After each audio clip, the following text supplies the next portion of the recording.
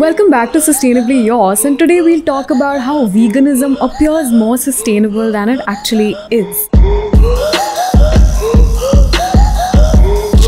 I don't know about you, but my feed was filled with veganuary recipes in the beginning of the year, probably because most of the content I consume has to do with food, and lately a lot of it has been vegan, even though I literally eat all kinds of meat, besides like insects and reptiles, and humans and dogs and cats.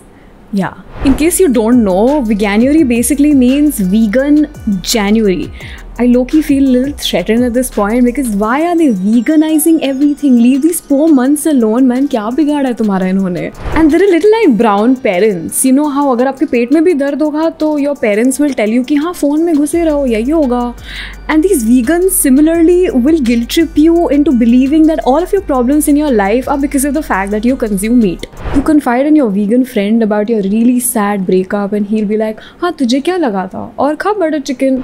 Okay, अब थोड़ा ज़्यादा हो रहा है. I have no animosity towards vegans, and I know that not everyone turns vegan because they love animals. A lot of people have diet restrictions, and there can be a plethora of other reasons.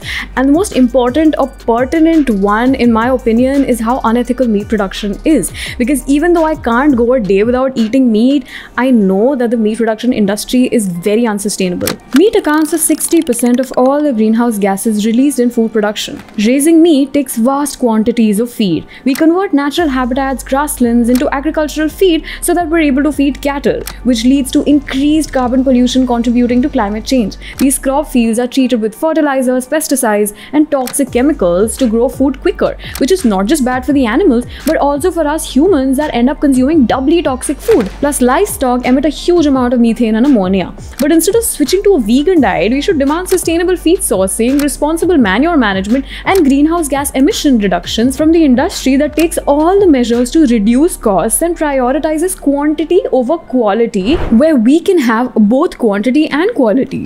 A study was done in Italy with 2 vegans who were found to have an environmental impact much higher than meat eaters because they ate a lot of fruits. The water, land, and carbon footprint of growing and transporting such large perishable fruit meant that the environmental impact was far larger than they had expected.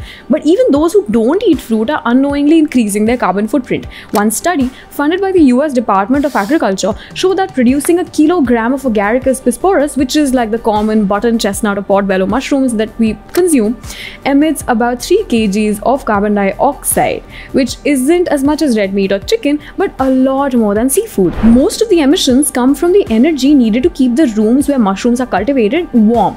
But carbon dioxide is also produced by the mushrooms themselves as they respire and grow.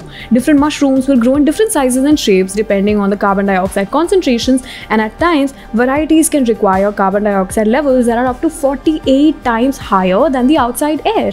At times, excessive carbon dioxide is often exchanged with fresh air.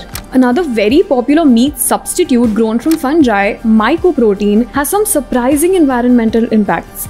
Its carbon footprint is more than 6 kg carbon dioxide per kg produced, according to one study, which sadly is more than all sorts of meat. In a country like India, जहाँ पे moral policing seeps into every crevice of the society, marginalized communities are harmed because they're looked down upon for the kind of food that they eat. Vegan to छोड़ो, even vegetarian food is not very easily accessible to a lot of communities in the country. First of all, vegan food is expensive. Second, there are tribes that have survived on meat for centuries. They come from a line of hunter-gatherers, and separating them from meat would be an atrocity, but it happens in our country every day. In 2019, a prominent Adivasi activist and professor, Jeetrai Hansa, was arrested for a 2-year-old Facebook post defending his community's right to eat beef. Now, of course, there are political connotations to this, but the least we can do is be tolerant of each other's cuisines or food habits. We make it look like it's mostly unethical or unholy to eat meat, but a very popular source of protein for vegetarians or vegans, soya, has been very closely linked to illegal deforestation efforts, mostly due to supply and demand. Instead of holding people or communities accountable, why don't we hold industries accountable for the large-scale destruction they cause while producing meat for the masses? The tribals live live a very sustainable life as they eat what they grow, whatever is easily accessible to them. So we should learn from them and eat and let eat instead of shaming and moral policing people for what they choose to eat.